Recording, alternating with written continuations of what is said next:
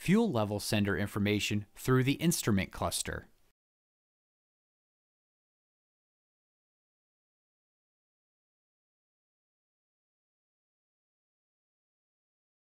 Press and hold the trip odometer reset button. Turn vehicle on. Do not start the engine.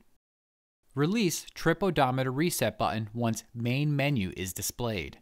Use the trip odometer button to navigate to unlock. Press and hold the trip odometer button until unlock appears. Use the trip odometer button to enter an unlock code. This code is unique to the vehicle you are working on. The unlock code is determined using the VIN. Add the last 5 digits of the VIN together to determine the unlock code. In our case, the unlock code was 22. Once unlocked, navigate to and select Tank. Press the trip odometer reset button to view tank info. Fuel level sender resistance and fuel level in liters will be displayed. Press trip odometer reset to exit test.